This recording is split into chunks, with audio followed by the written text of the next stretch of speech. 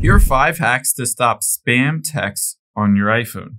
Now you'll see here, Americans receive over 640 spam texts every single day. If you're one of these and you get spam texts, maybe 10, 20, 50 spam texts every single day, I'm going to show you how to stop them. But first, hit that subscribe button down below. It really helps me out. Thanks, guys. Now, first we can go into the Messages app on your iPhone. Now, if you get specific spam texts from one number that keeps texting you, it's easy to stop those. All you need to do is tap on that specific spam text. You can see here it says, "Hi, my name is Patricia. I'm a recruiter for Miramax." And you can see this phone number is a funky phone number. I'm in the United States, and it's some random international phone number. Again, obviously, this is a spam text. Now, you'll be able to see at the very bottom, if you've updated to iOS 26, there is the report spam. If you did not expect this message from an unknown sender, it may be spam.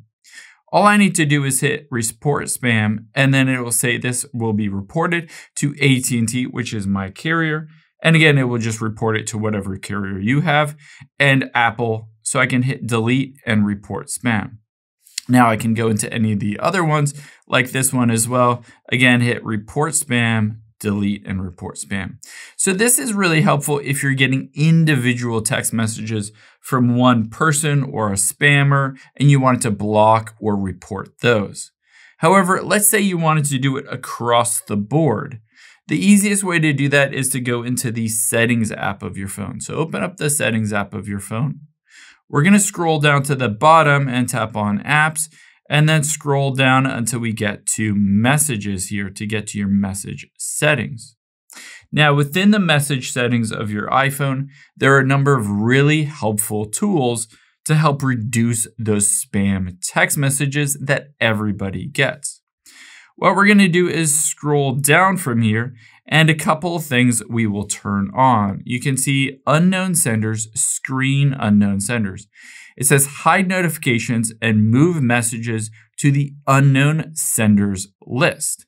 So I'll show you what this looks like. If I turn this on, I can choose to allow notifications from time-sensitive things like alerts or verification codes, stuff like that. So sometimes I turn this on.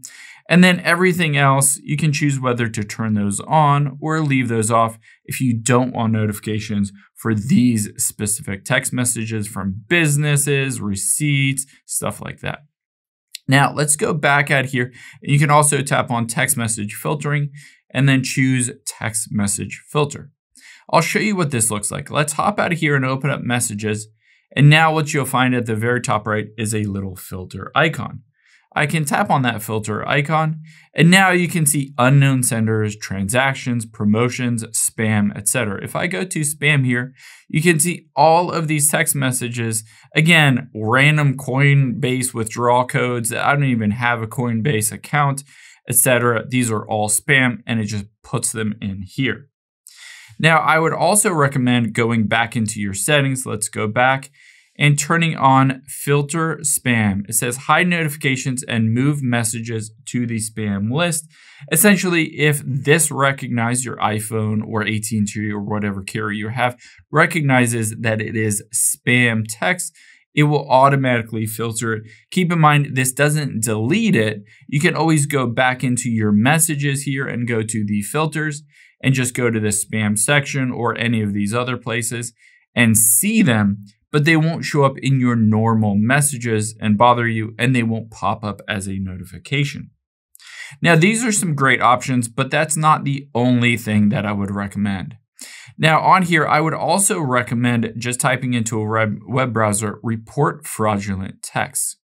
Now, you can see there are 2 different options to report those to the FTC or Federal Trade Commission. One is that you can forward the text messages to 7726, and this will report it to the government. This is kind of if it's really egregious or a big spam or something that maybe you were even a victim of and you wanted to report it to the government, to the authorities for them to investigate. Again, you can forward that text message to 7726, or you can tap on this link, ftc.gov/complaint. However, you'll notice on here right now, there is a government shutdown, and you can see currently this webpage is shut down and you can't report anything. So hopefully by the time you're watching this, the government is back up and running and you'll be able to report those fraudulent text messages. Now, after going through all of these steps, if you're still getting fraudulent text messages or spam texts, there is one final ace up your sleeve. What we're going to do is tap on the App Store here. And within the App Store, all we need to do is type in spam and type on spam text.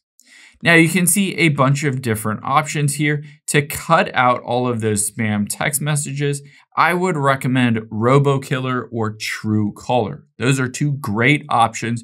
You can see if I tap on it, it currently has 411,000 ratings, 4.5 stars, and it stops 99% of robocalls, so spam calls, as well as spam texts.